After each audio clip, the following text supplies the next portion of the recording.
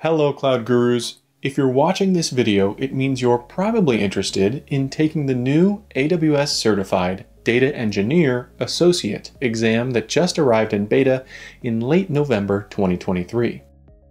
Well, I took the beta exam the day it was released to bring you everything you need to study for and pass this associate level certification. My name is David Blocker. I'm an 8 times AWS certified training architect here at Pluralsight, and this is the inside scoop on the AWS Certified Data Engineer exam. First, let's talk about what this certification is and how you can sit for the exam.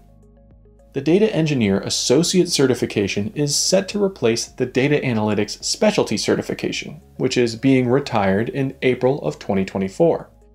And right now, through January 12th, 2024, you can take the beta version of the exam for half the normal price. After that, you'll have to wait until April to pay full price for the standard version of the exam. So this seems like an update to the Data Analytics Specialty certification. Why did AWS move this to an associate level exam? Well, with the increased adoption of customized AI platforms and machine learning tools, data, specifically meaningful, focused, and clean data, is becoming increasingly valuable. On top of that, according to the most recent Dice Tech report, demand for data engineer roles increased by 42% year over year. Data engineering is no longer a specialty skill. It's at the heart of developing solutions on AWS. This exam is a grueling 85 detailed, scenario-based questions over the course of 170 minutes. The questions are all either multiple choice or multiple select. There are no prerequisites to taking the exam, but it's recommended that you have 2 to 3 years of experience in data engineering and at least 1 to 2 years of AWS experience. Just like other AWS exams, you can take this at a testing center, in person, or you can take it at home with an online proctoring system. Now that we understand what the exam is and how to take it, let's get down to business and talk about what's on it.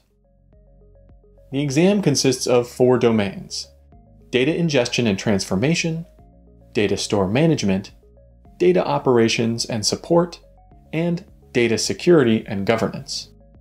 Check out the exam guide in the video description for a full breakdown of the skills covered in this exam. In this video, I'll show you the top 5 services you need to know going into the exam. At number 1 is AWS Glue.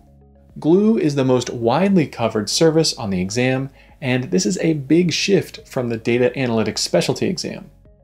AWS Glue is a fully managed serverless data integration service that can catalog data from many sources and deliver them to your data lake or data warehouse. You can also query catalog data directly as a single source. For this exam, you'll need to be very familiar with AWS Glue, Glue crawlers, jobs, workflows, Glue Studio, and Glue Data Brew. Coming in at number 2 is Amazon Redshift. Redshift is a fully managed petabyte-scale data warehouse service in the cloud. Redshift can be used to gain business insights on vast amounts of data moments after it's uploaded. For this exam, you'll need to understand Redshift clusters, security, streaming ingestion, Redshift serverless, and Redshift Spectrum.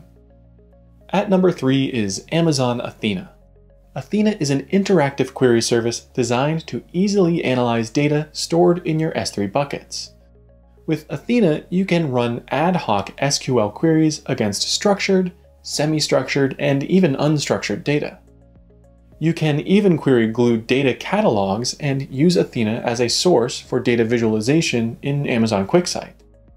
Athena is fully serverless and a great solution if you need to run ad hoc or infrequent queries against data that resides in S3. You'll need to understand Athena integrations, Athena notebooks, and how to leverage query results. You'll need to know when to use Athena over Redshift and how to create new tables from the results of Athena queries. At number 4, it's an oldie but a goodie, Amazon S3. S3 is all over this exam, and it's the foundation of data storage on AWS. In addition to its interactions with other services, you'll need to know S3's features inside and out. You'll need to know about data security and encryption, S3 storage classes, data lake management, and how to use S3 endpoints in your VPC. Finally, at number 5 is Amazon EMR. EMR, or Elastic MapReduce, is a big data solution for transforming and analyzing petabytes of data. EMR can integrate with multiple data sources and leverages open source tools like Spark and Hive to perform data workloads. You'll need to know when it's more appropriate to use Glue, how to achieve cost savings, and how to create a Hive metatable in EMR. Honorable mentions go to lake formation, Kinesis data streams, and step functions as services that are also heavily featured. To study for this exam, I recommend using Pluralsight's Data Analytics Specialty course as a foundation, and then follow up with materials around lake formation and AWS Glue. Or you can wait for Pluralsight's new Data Engineer Associate course, coming soon in 2024. So we're left with one question. Did I pass?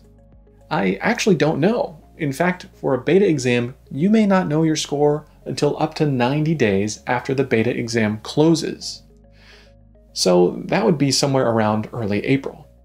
But if you're confident in your skills and ready to be one of the first AWS certified data engineers, taking the beta exam is a great way to get ahead of the curve and save some money. Thank you for watching. I hope you found this information helpful. Good luck on your learning journey and keep being awesome.